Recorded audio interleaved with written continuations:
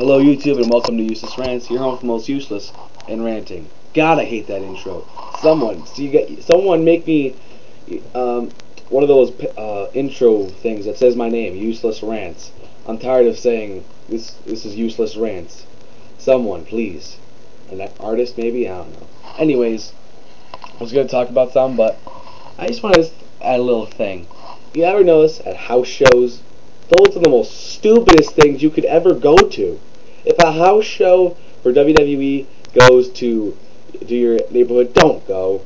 Because I'll give you a few reasons why. One, nothing important is going to happen. Two, they act as if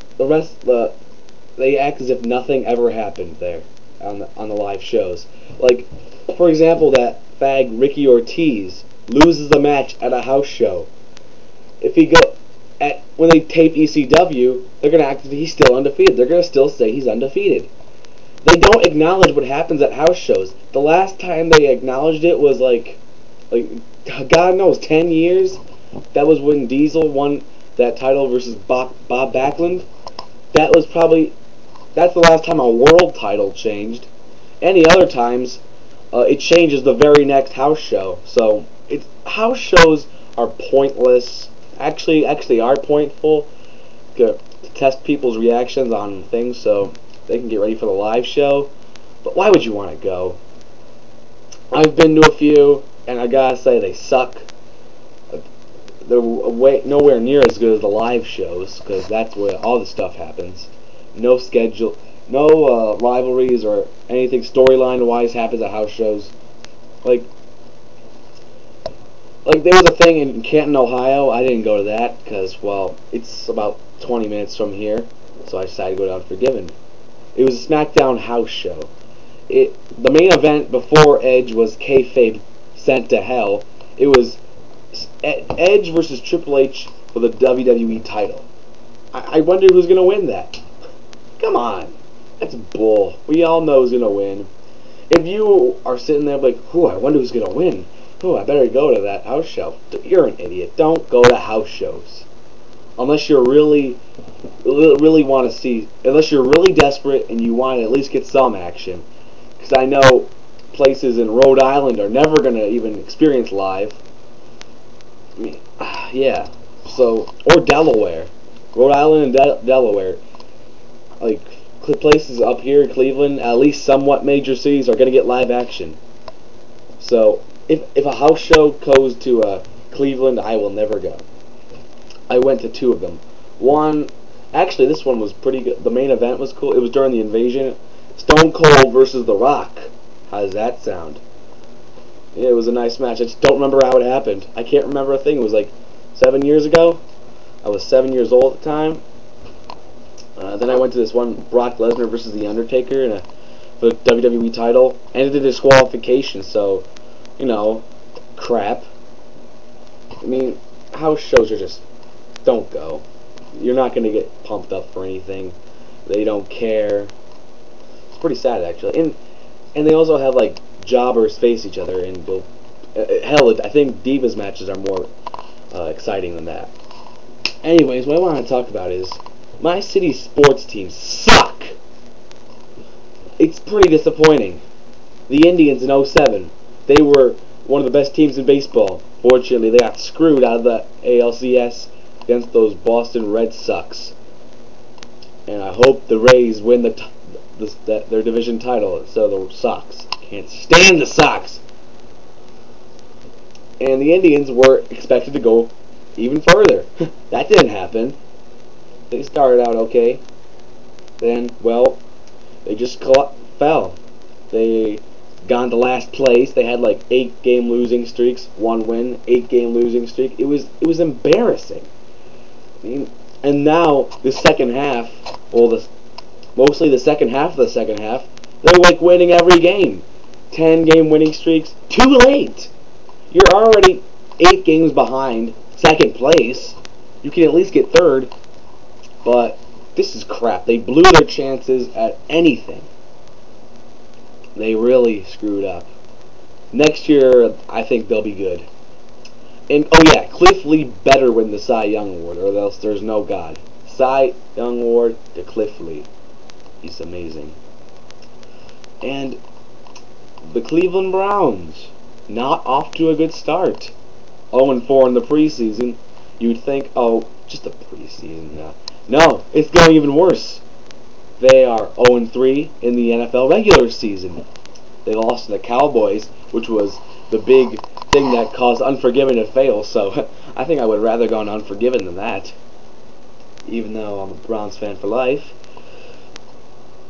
Well, at least if I knew what the score was going to be. Then they pitiful loss to the Steelers, those Pittsburgh squealers. It was pathetic. It was 10-6. We had so many opportunities. We let them off the hook. It was bullshit. And then they lost to the Ratbirds of Baltimore. I mean, what the hell? 28-10. When haven't we seen that score? The Ravens are not a good team. The Browns should have killed them. Derek Anderson screwed us out. Brady Quinn should be starting. But Derek Anderson's going to start for this week's NFL against the Bengals. If he throws a couple more interceptions, Brady's going in. You can expect it. And the Ohio State Buckeyes, you know, they lost horribly to USC. It wasn't so much that the offense sucked. More so, they totally blew their chance in that first half. They had an easy touchdown. Holding call got called back. The touchdown, so... In fact, they had a touchdown, but they got called back for a holding. Sorry. They got pulled back some yards. It was 4th down. Or, I don't know. I didn't watch it. I was somewhere else, but... To my knowledge, they had to kick a field goal, and they missed. They missed a field goal. God knows how far they were. And that was it. Ohio State blew it. It wasn't totally a blowout until that second half, when USC just destroyed them. But I went to the Ohio State game this last weekend. It was versus Troy University, and to prove it, here are the tickets. Yeah, they have Troy Smith on the ticket stubs. God damn it, Troy Smith? God, he sucks. He's with the Baltimore Ratbirds, their 3rd quarterback. He was overrated. Heisman Award winner. No need to praise him. Yeah, in that game, it was at halftime, it was 14-10 Buckeyes to Troy University. Have you even heard of Troy University? I didn't. They're Division 1. What the hell? I mean, if you want to be number 1 again, you have to crush teams like that. I mean, they're still number 14. Ohio State almost gave up a touchdown to Troy in the second half, which would have led to a Troy lead, but some lucky play on, I think it was an interception. Yeah, interception in the end zone, and right there, Ohio State took control. 2 touchdowns by Terrell Pryor.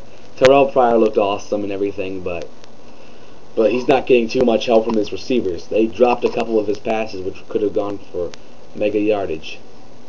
But hey, he's a freshman. He'll be better next year. Heisman? Nah, maybe. You never know. Hopefully the Cleveland Cavaliers can do anything. They were beaten by the Boston Celtics. I don't care about the Boston Celtics. And early Cleveland Cavaliers, I'm not a huge fan of, you know, because really everyone started becoming fans when LeBron came. It's the truth. It's the truth. Cleveland never liked the Cavs until LeBron came. Cleveland fans are known as the greatest fans in the world, but that's their only flaw. They're front-runner Cavs fans, I would know. Only flaw, they would never give up on the Indians and Browns. Probably the Buckeyes, but you know.